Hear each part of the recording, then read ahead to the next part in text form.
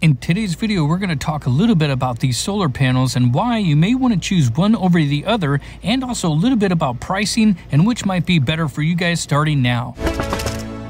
So we'll start with this one first. This is a 335 watt LG panel. The one that we have next to it is from Renogy. It's a 100 watt panel, and then these three right here are all 100 watts and they're from Harbor Freight. Then we have a Bluetti foldable, portable 200 watt solar panel, and then also this one from Exstar, which is a 100 watt foldable and portable solar panel.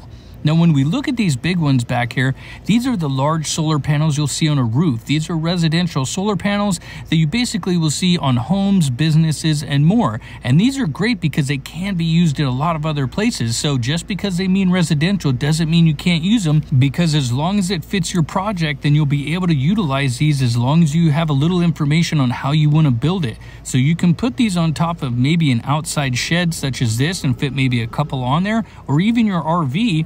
You can actually put about 2 of these on top of mine, but that's really about it. So it might actually be better to use a smaller panel so I can put more solar up here and put a bunch of 200 watts on this run.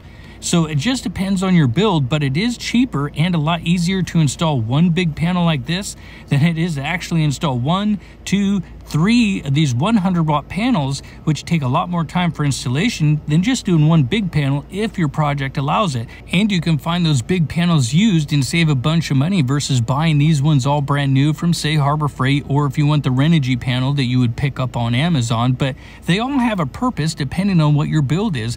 Like these ones here, you can put a bunch more of these on top of that shed I showed you, or you can utilize these as well and make a solar suitcase. It just kind of depends on your project. And Renogy runs about $100. These Harbor Freight are about $120, but you can pick them up under $100 with a coupon when they happen to have their super sales. And they also have legs on the back to help them stand up when they're sitting out. Kind of like this Bluetti 200 watt solar panel. This one will fold up into basically one of those squares, or like this 100 watt Exstar panel. This one here also folds up to half its size, so it's great for portability and it doesn't take up a lot of room. And if you need to chase the sun, which if you happen to have your vehicle parked in the shade, it's not going to get any power. Kind of like when I park my RV, sometimes I'm in the shade to keep it cool, but I'll use this auxiliary input.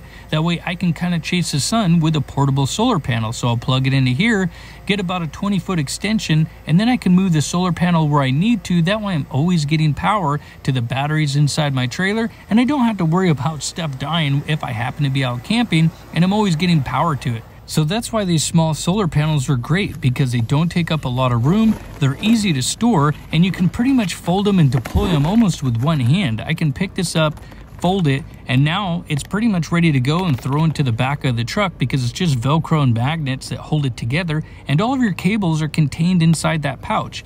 The only problem with these is that that panel is about $289 and the Bluetti one's about $450. So they're a lot more expensive than the rigid solar panels that you'll see in the back, but they do have a purpose. It just depends on also your budget.